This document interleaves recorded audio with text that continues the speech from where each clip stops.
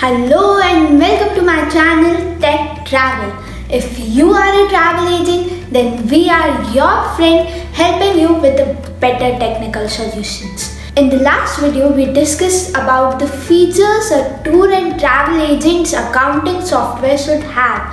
I hope you all have watched the video. If not, then I request you to please watch it. The link will be given in the description below.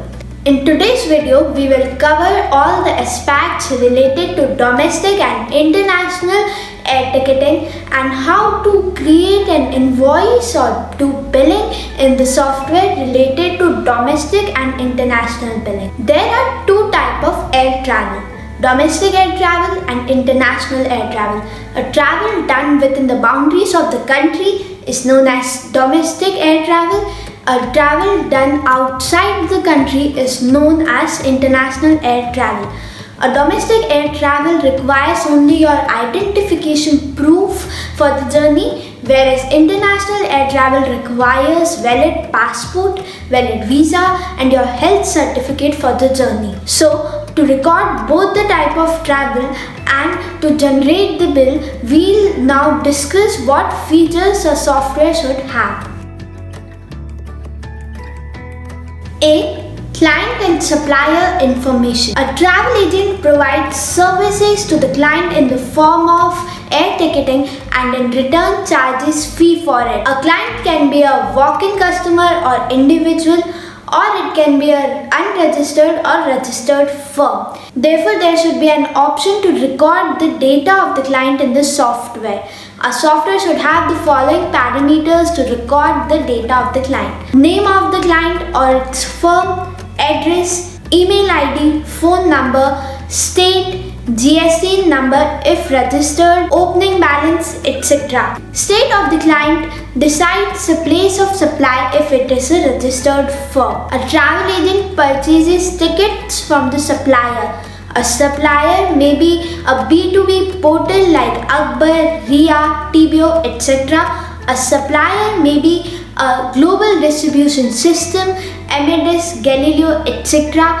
A supplier may be an ITA agent, or a supplier may be directly an airline. So a software should have a feature to record the data of the supplier. A software should have following parameters to record the data of the supplier: name of the supplier, address, phone number, email ID, state, GST number if registered, opening balance, etc. Like here, I am entering the data of my client Mr. Ram and my supplier who is Akbar Private Limited. I've entered the data in all the mandatory fields and clicked on the save button. A software should allow you to capture the data of clients and suppliers, and then it should allow you to create the type of billing you want depending on the type of travel. Following are the parameters a software should have to record the billing, whether it is domestic air ticketing or an international air ticketing. Passenger details: name of the passenger. A passenger and party could be same in some cases. Airline, ticket number, PNR number, flight number are the details related to flight which should be mentioned on an invoice, so a software should provide you an option to record all these details. Date of journey, place of journey or route are the details related to the journey which should be mentioned on an invoice, so a software should provide you an option to record all these details. There should be an option to record the fare information like basic amount and taxes of airlines like YQ, YR and K3 GST. The software should allow you to record the purchase detail of a ticket on the same window where the fare details have been recorded, so that one-to-one mapping of each ticket can be done. A software should also have a provision to record multiple passengers on a single ticket on the same window. C. GST. An air travel agent earns two types of income: commission from the supplier for selling the services on their behalf, and processing fee from the client for serving them for an air ticket. So, the air travel agent will raise two invoices on the supplier for the commission for selling air ticket, on the client for processing fee or service charge for providing them the service. GST registration is mandatory for all travel agents. There is a misunderstanding amongst the travel agents that an agent who doesn't have a turnover more than 20 lakhs doesn't need to have a GST number. The GST Act states that any person who makes taxable supply of goods and services or both on the behalf of other taxable persons, whether as an agent or otherwise, must be registered under the GST. Calculation is based on two things: place of supply and value of supply. As per Act 32(3) of CGST rule, value of supply can be calculated as follows. There are two bases to calculate GST. First, on the incentive or commission from the airline. Second, on fee or service charge received from the client. On incentive or commission received from the supplier in domestic airline ticketing, we have to charge GST on 5% of basic amount and the rate will be 18%. And in international air ticketing, the GST will be calculated on 10% of basic amount and the rate of GST will be 18%. And on the service charge or fee received from an agent, in both the air ticketing, the rate will be 18% and GST will be charged on 18% of fee or service charge received. There are three types of GST. For interstate sales, there is IGST which has to be charged, and for intrastate sale, there is CGST and SGST which has to be charged. Which GST has to be imposed depends upon the place of supply. Place of supply is determined on the following measures. If the supplier and the client both belongs to the country India and the client is registered under the GST Act, then the place of supply will be the address of the client. But if the client is not registered and the address of the client is under the record, then the place of supply will be client's address only. Now I am creating a domestic invoice for Mr. Ram. I'll be adding 2 passengers. I have entered the data in all the mandatory fields. In this software, you can enter the fare details and purchase details simultaneously on the same window. For adding another passenger, I have clicked on Add button and now clicked on the Save button. These are the 2 reports of GST, and all the GST related data of the purchase and sale is being reflected in the GSTR1 and GSTR3B report. D. Print of invoice and bill.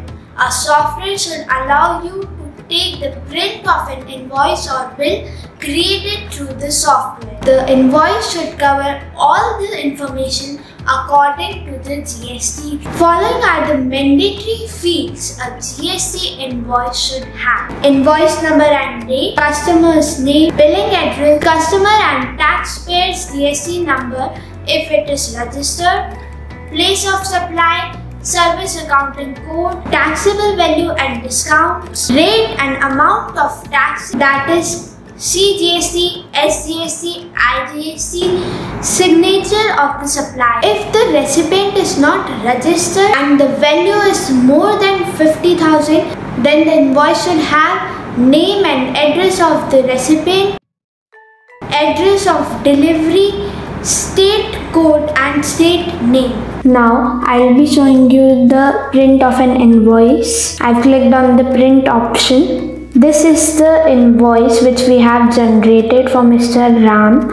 This has all the mandatory details. E. Cancellation. In travel sector, there are scenarios where a journey gets cancelled after a ticket has been issued. So in that case, a travel agent has to cancel the billing done in the software. A software should have a different section for the cancellation of the billing. At the time of cancellation,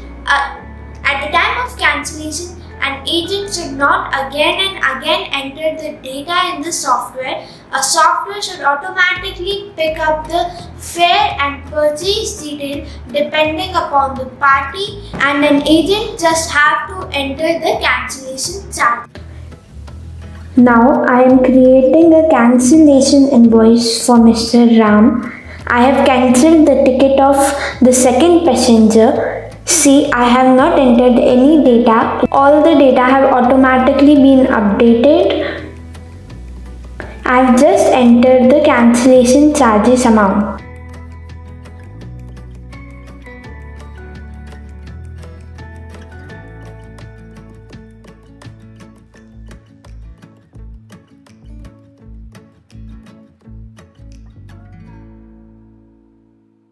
And then clicked on the save button.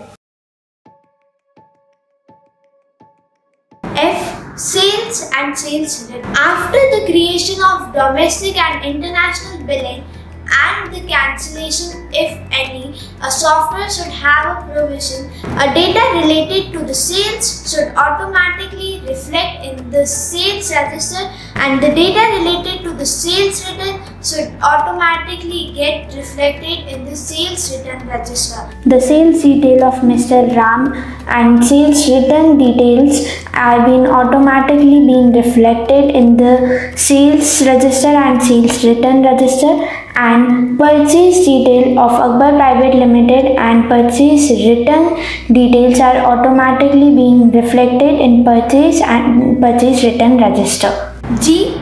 Multi-currency. A software should have a provision of multi-currency in billing and respective return. Through multi-currency option, the final amount of an invoice can be changed into the currency we want. A travel agent just needs to enter the rate of conversion. For example, if the final amount of domestic invoice is INR 4,000 and I want the amount in US dollar, then I just have to enter the rate of conversion and the amount will automatically get converted into US dollar. H. Multi-country office. There should be a scope of change in the forms of billing depending upon the country of a travel agent. Having a system which supports multiple languages is easier for those travel agents who have their office in multiple countries. They can serve their clients from different countries. Currency, tax, rates, and language should get changed accordingly. I. Pending purchase or supplier's detail. A travel agent does not enter the amount of purchase detail but just enter the fare details and clicked on the save button. Then those purchases should get reflected in a section called pending purchases, and agents should be able to edit and update those purchases later on. I am creating another invoice for Mr. Ram where I am not entering the purchase detail and I have just clicked on the save. Now we are going into another which is called pending purchases. Here when we will write Mr. Ram, then all the pending purchases of that party will reflect and we can further edit it. See, I am entering the data of purchase and now I have clicked on the save button. J. Integration. As we discussed in the previous video, a software should have a provision for integration. Integration with global distribution system like M&S, Galileo, etc. Integration with B2B portal like Akbar, Ria, TBO, etc. Integration with airlines like Indigo, SpiceJet, etc. In that case, the booking data will automatically get updated in the software. A travel agent need not to enter the data manually in order to create the bill. I hope you liked this video. If you have any suggestion or query, then you can comment it down below. If you like this video, then please click on the subscribe button and turn on the bell icon so that you get notified each time we upload a new video. Please share this video with your fellow travel agents, and if you want an accounting software, then you can register on our portal. The link is given in the description. You can contact us through phone and email. All the details will be given in the description. We'll meet in the next video. Thank you.